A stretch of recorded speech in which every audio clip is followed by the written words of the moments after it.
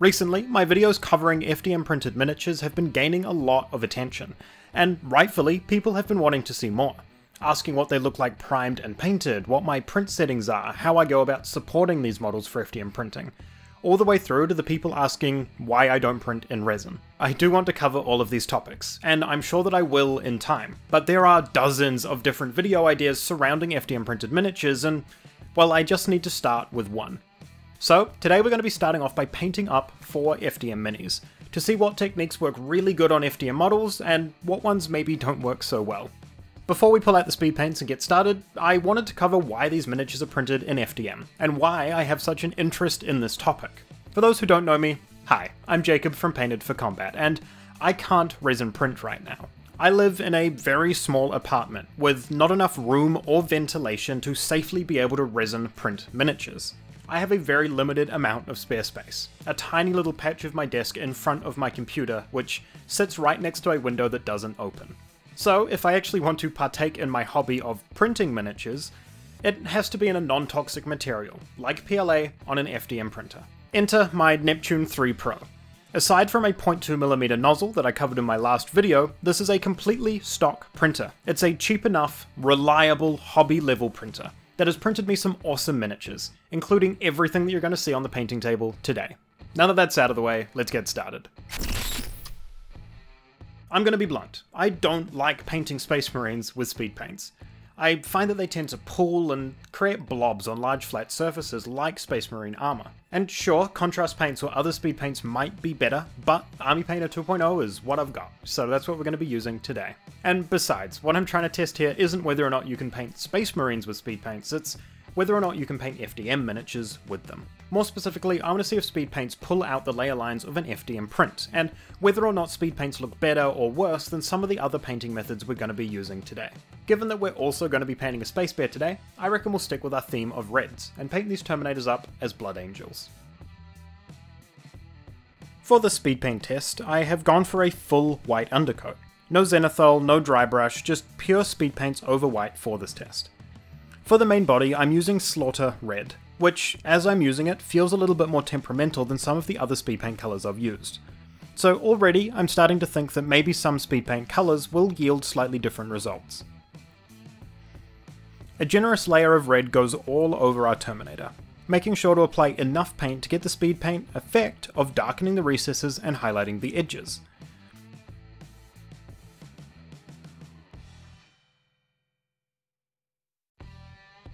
Then it's just a case of picking out some of the other areas on the model, more red and some black speed paint for the shield, as well as picking out some areas with pallid bone and broadsword silver respectively.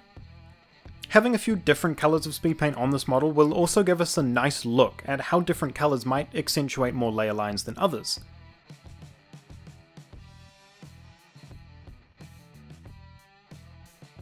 Lastly, a thinned down brown speed paint goes over the base details, before I come in and reapply a white base coat for the eyes, followed by an orc green speed paint.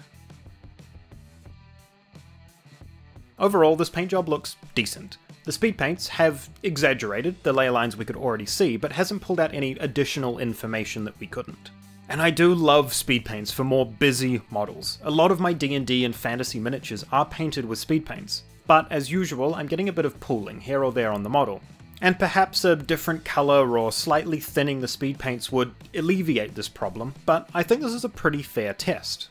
All that to say that if your print already has visible layer lines after priming, speed paints are likely going to exaggerate those, but it doesn't look like it will pull out a bunch of additional information you couldn't already see. And with that, we move on to... Drybrushing is one of my favourite methods for painting up any miniatures that have a somewhat gritty aesthetic, and even though I've only ever really used it on my D&D miniatures, I do think it'll be a pretty great match for the grimdark aesthetic of Space Marines. My only concern is that just by the nature of drybrushing will probably make all those subtle layer lines much more noticeable. But let's jump in and actually give it a go before we make that call. For this red drybrushing, I'm going to be working up from a black base coat. This will give me some darkness in the shadow areas where the dry brush doesn't end up reaching. Let's start out with an all-over first coat with some Basilisk Red mixed with a little bit of black, and also a bit of Mephiston Red. I like adding a bit of Mephiston Red to my Army Painter Reds from the Mega set. They're all cold reds and often look more pink than red next to other red paints, so mixing in a little Mephiston brings some of that warmth back. With that initial darker base done, I'll come in now with a second layer, now just pure Mephiston red. This will act as our mid-tone for the armour. For the red dry brushing, I'm hitting the entire model. Any black or metallic details I can fix up with a base coat after the fact. 90% of our model is just red armour, so we'll worry about that first, rather than trying to leave all these tiny details untouched.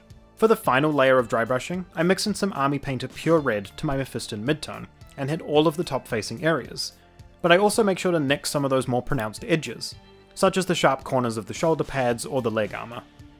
This gives us a bit of a built-in edge highlight and helps give some nice separation to the various panels. And even without any extra details, this is looking awesome. Sure, a few layer lines have been made visible, but I do think that we are seeing significantly less visible layer lines than on the speed paint, and also getting what, in my opinion, is a much better paint job. Overall, I'm feeling much better about this model than the speed paint, so I'm going to come in with a black base coat on the gun and some of the other details, before another dry brush of some silver on those areas. And while the silver is on my palette, I'll quickly base coat the other metallic details, such as the aquila and the leg piston thingies. And because dry brushing for the eyes doesn't really make sense, a simple dot of green was added and highlighted into the eyes. Because of how nice I thought this model was looking, I did indulge myself with a quick 30 seconds worth of edge highlighting on some of the areas of the model, just to push it that little bit further, which I'm super glad I did. After a simple brown base coat on the base, followed by a dry brush of a warm brown to bring out those details, this second Terminator was done. I'll be honest, I was fully expecting the dry brush to look terrible. I was assuming that the dry brush would pull out an ungodly amount of layer lines that I couldn't see on the raw print. But actually I think it looks really damn good. We have some great contrast by the nature of the dry brush only hitting top facing surfaces, and it's only pulled a very minuscule amount of layer lines to the surface. With that said, is there maybe another method that could give us the same effect with a much smoother application, not picking up any of those layer lines? Hey, if you've made it this far in the video, please do consider dropping a like down below and leaving any old comment before you leave, even if all you're doing is saying hi. It lets YouTube know that you like what you're watching and makes it far more likely for me to show up on your page again in the future. Alright, back to it. Now, for me, airbrushing is a method that I only ever consider if I'm priming, base coating, or varnishing 10-20 models at once. The whole rigmarole of thinning, cleaning, changing paints, it's really only worth it to me if I'm painting a ton of models. But let's say you were painting 10, 20, 30 FDM miniatures, maybe this would be the best method. Let's take a look. For my colours, I started out trying to follow the same steps as my dry brushed model. However, I ended up having to deviate for reasons we'll see soon. I started out with our first layer of that slightly darkened basilisk red. I tried to apply this selectively to maintain a similar level of contrast to our dry brushed model, but that ended up being hard. In order to get a full base coat down, most of the model ended up being hit. This is something you could fix with a darker first coat and more selective highlights, but we're here now. I then moved up to our Mephiston red layer and started adding in a Zenithal-esque highlight, hitting just the top faces, but also lightly tapping some other choice areas. And already by this point I was starting to feel a lack of contrast, and without the ability to get much brighter in my red tones, I added some ice white and bright orange to my mix. I used this highlight on the areas I wanted to be brightest, to create a bit more difference in tone between the shadows and highlights. This worked great, but definitely made the model more orange.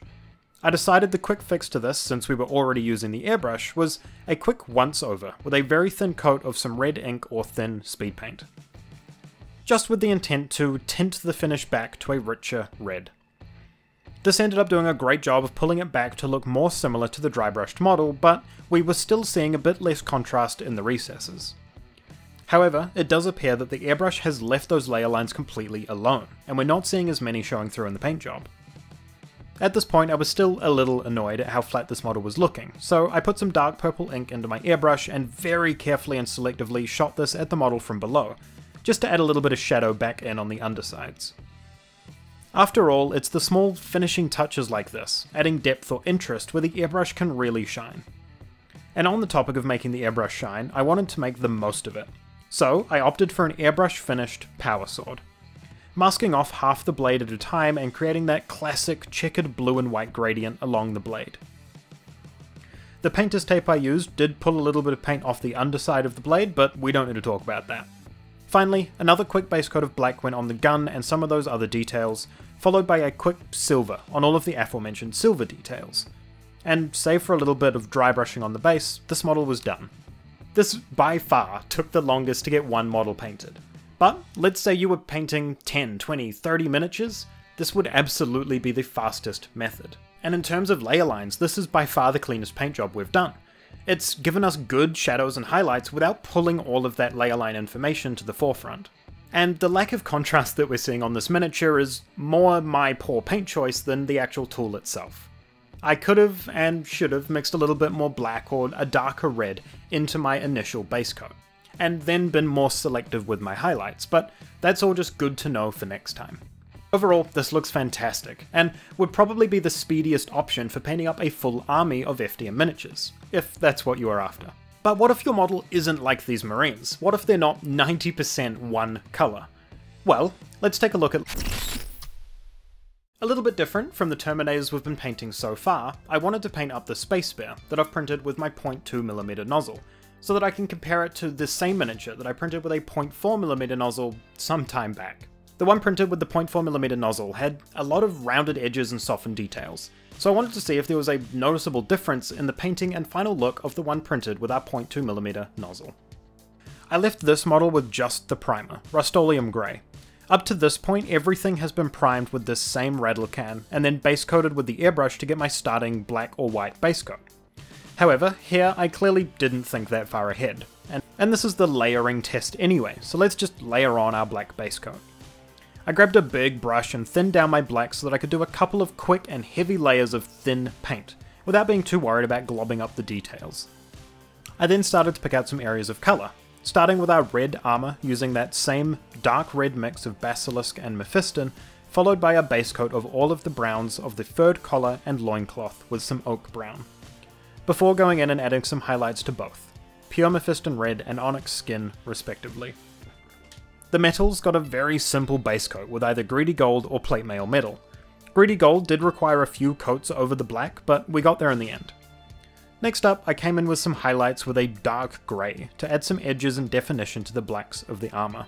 The eyes got a base coat of our Mephiston red from earlier with a small dot of bright orange, and this marine was done. I kept this simple. I could have pushed the highlights much further and done a much more in-depth paint job, but I wanted a direct comparison to my 0.4mm nozzle version. And we're seeing a lot more detail here. The shapes of the helmet are much clearer and more crisp. The edges of the armor panels and all of the small indentations across the miniature are much more defined. But more important than that, painting this was just more fun than the other one. Rather than working around areas that were lacking detail or trying to fill in shapes that had gotten lost in the print, everything that I wanted to paint here was here to paint.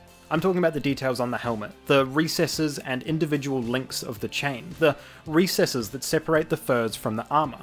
The 0.2mm nozzle print just made for a better painting experience. And here's a couple of other minis that I printed with my 0.2 nozzle that I've painted up for my D&D games.